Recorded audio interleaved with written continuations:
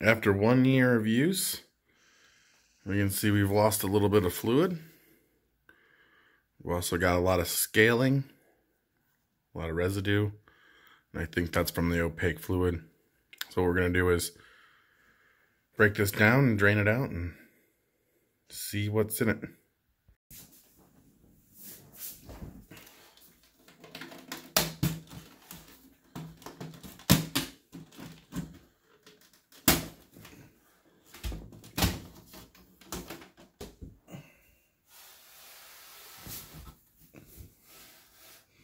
Let's see.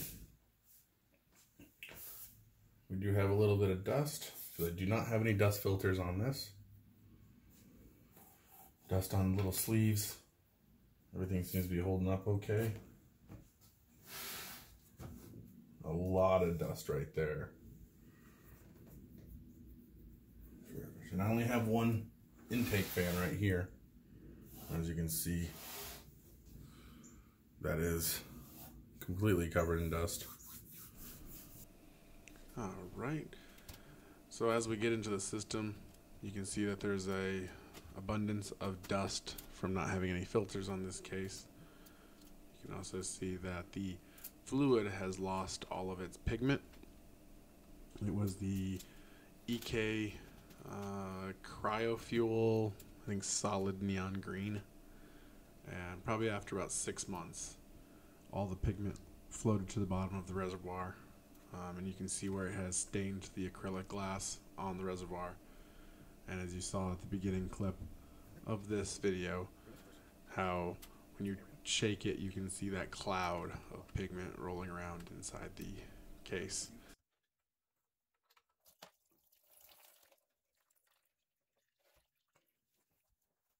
I've decided just to remove the whole CPU cooler and everything, as bad as that fluid is. It'll be a lot easier to flush everything out. And then we'll move over to a more waterproof table.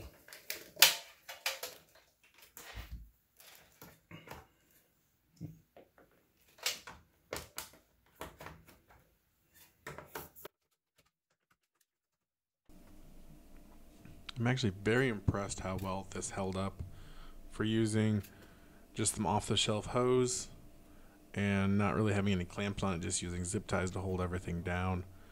This whole system has not leaked at all, and that is with transporting it from Florida to North Carolina a few times. So that shows how well this system is held together.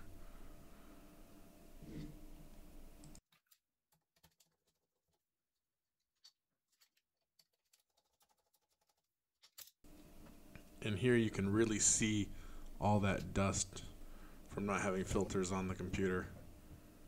Something that I will definitely always have from here on out.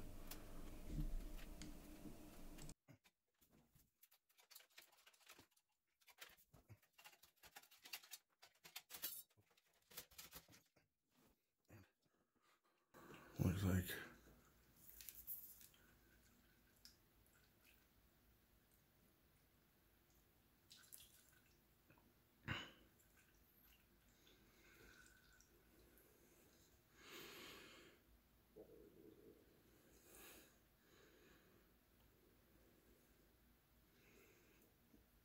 all right, let's go empty this out and then we'll take it apart and do some cleaning. All right, now that I got it all disassembled, we can take these little screws out here and see how much damage was done by the opaque fluid.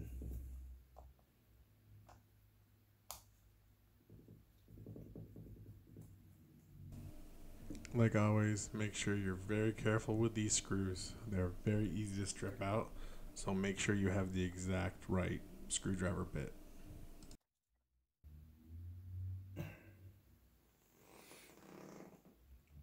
And you can see all the white is from the fluid.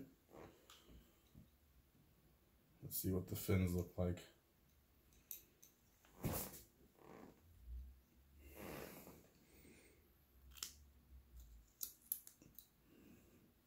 Whew. Oh my God. 1 year of use with opaque fluid. There's all the pigment. Surprisingly, because the processor I'm running is so low power, didn't create any issues. But if I was to be running a much higher watt CPU, that would have been a big issue. Paste. I'm gonna actually do a build with hardline tubing and proper water cooling here next. This was one of those things like, can you do it? Should you do it? I say you do it.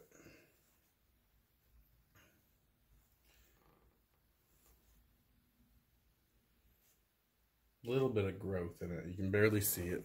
A little bit of bacterial growth.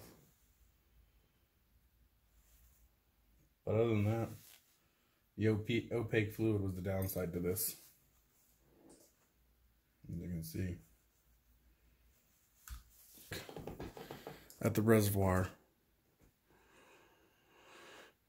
all that paste is all around the entire thing. Don't even know if I can clean that. Overall, I would say that this system was very successful.